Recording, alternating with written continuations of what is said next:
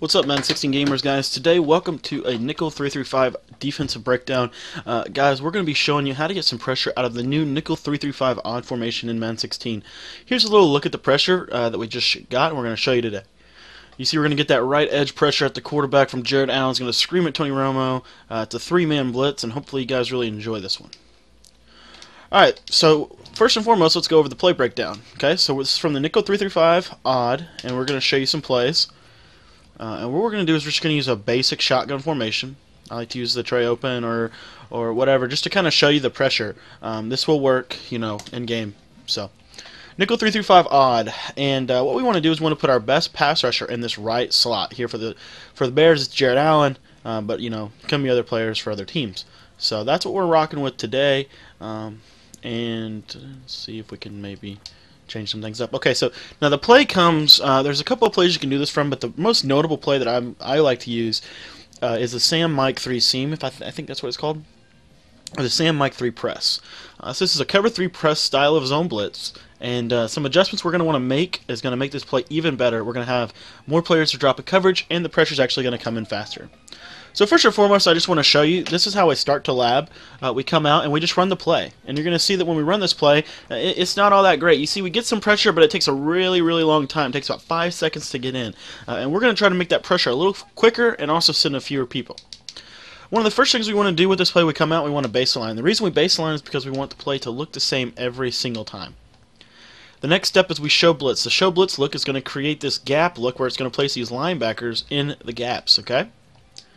And then from there, I like to pinch the defensive line. Okay, from that point on, I think that we are good here, and we're going to make our line adjustments. So we're going to quarterback spy this defensive end, and we're going to zone out Pernell McPhee. So you see now we're only sending 3 guys off this right edge. McPhee's going to go zone out. I like to put him in a flat zone. Sometimes I'll drop him into a hook.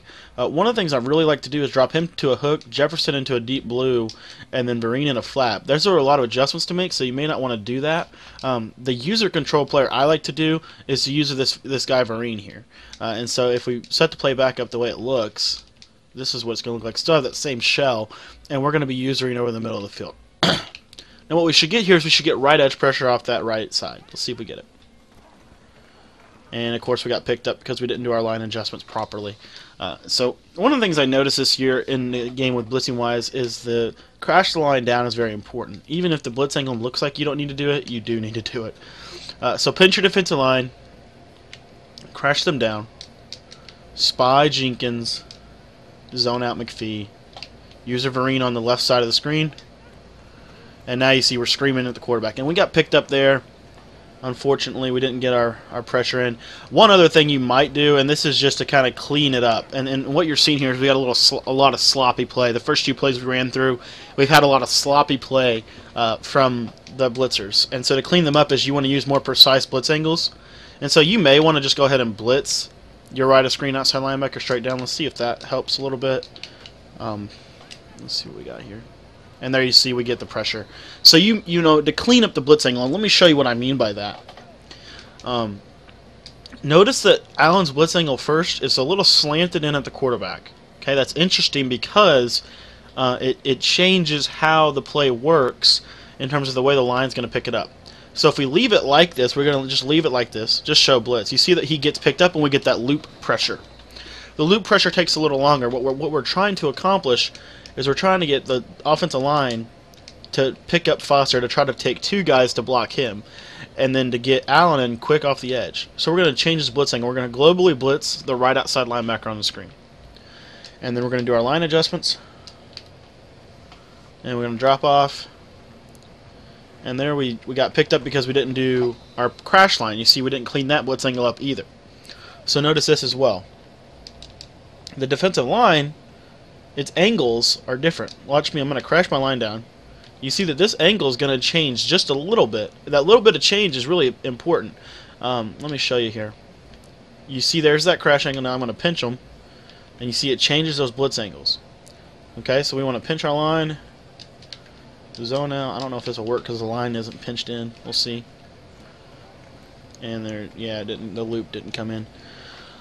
But this is a 3-man pressure, so it's got a lot of coverage to it, I feel like, and that's a good thing.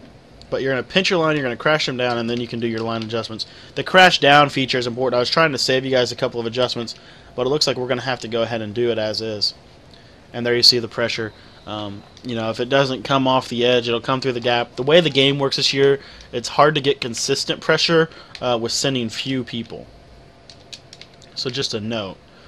Just note that, and just note it. You know that that's okay. There you see we got slid over on. And there's a couple of things you can do to alleviate this. Like I said, if you want to guarantee pressure, then this is just guaranteeing your spot. You'll blitz 5. Blitzing 3 gives you better coverage, and so that's why I wanted to show blitzing 3. Here we're not going to do any line adjustments. We're just going to crash them down and pinch them. And you should notice clean pressure. There you see clean pressure at the quarterback. Kind of loops in a little bit. And so that's kind of the idea that I wanted to kind of convey to you guys today. But we'll give you a setup here as well to kind of close out. I just wanted to show you some different looks and show you how I lab with this and how the play kind of works. I think it's important to see the ins and outs of the play. But the idea is that we get this great screen pressure. Now, one other thing I haven't tried yet on this play is contain rushing. Contain rushing in this year's game is really effective, especially if they run play action. We'll see if it works even better. And there you see we get a nice rush off that edge. So that may be something you want to do as well. So final setup here, I just want to show you. This is kind of drug you through some thought processes, and now I want to give you the final product, the product we're going to use on the game. What we want to do is we're going to come out in that Sam Mike 3 press. As soon as we come out, we're going to base the line, we're going to show blitz, we're going to crash our line down, and we're going to pinch them. And I think, are we not show blitz? Whoops. Our linebacker's not going into a spot here. We'll see if we can drag him down. And then we're going to contain rush. We're going to quarterback spy Jenkins. You can do that if you want. You don't have to. It gives you a quarterback spy on the field. But what you're going to see is you're going to get that nice pressure at the quarterback. Now for a coverage setup of the same blitz, we'll show you this again. So that was kind of a heavier blitzer setup. That's sending 5. Here it is sending 3. Baseline, show blitz. Crash your line down, pinch them. Contain rush. Zone out McPhee. Bluff Blitz Jenkins. Gives you better coverage on the field. You're only sending 5 or 3 at the quarterback. We're going to try to get that pressure in. You see that it gets picked up. So again, it's not always going to work for you, but sometimes it will. The times that it will, it's worth it. It's a coverage version of the same setup. If we run it enough, you'll see that it probably will come in. We get it set up here. And there you see it comes in the very next play. So that's the coverage setup, and that's the base setup. The base setup, let me show you this one more time. Baseline, show blitz, crash line, pinch line down. Very quick. And then contain rush. And that's all you do.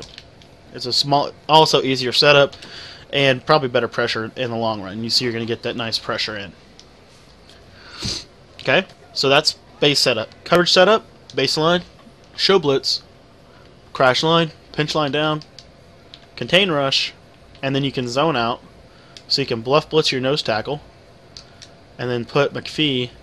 I like to put McPhee into a flat zone. He'll contain Michael Vick or someone like that that'll roll out away from the pressure. And there you see the same result. So that's a nickel 3-5 odd. Some right edge pressure for you. I hope you guys appreciated that. A little mini scheme you can do from it is you can use the Sam. We'll show you one other play here today, and it's the same setup. It's just one more option. It's a man version of the same pressure. Really like this pressure. I think it's really effective, and I hope you do too. It's probably one of the best pressures I've found as far as consistent goes and simplicity. We'll show you this one more time. Sam Mike 1. Okay, you see it's a man play. It's a man alternate of the same thing. Show blitz. Pinch your defensive line. Crash them down. Same setup. Contain rush. And you see now we're bringing a man alternate. We're going to get that same pressure at the quarterback. Nice right edge pressure. And there we got a lot of pressure. Offensive line had a little trouble with that one. Okay, same adjustment. Show blitz. Crash line. Pinch it in. Contain rush. From there we can zone out. So we're going to put McPhee. I like to put, when I'm playing man, I like to put McPhee into a hook zone instead of a flat. And then we'll bluff blitz Jenkins and he'll come into a hook as well. And so we're going to try to really protect that middle of the field. And you see there we don't get that same pressure. We get some gap heat off a block shed. And so just, again, it's a coverage setup. It is a little weaker as far as consistency goes, but it is a little better as far as coverage goes. And we'll show you the coverage setup again. That time we get the coverage sack in at the quarterback. So a little nickel 335 odd mini scheme for you guys. If you guys liked the video, please come to the channel and check out some of my other content. There's probably already a new Madden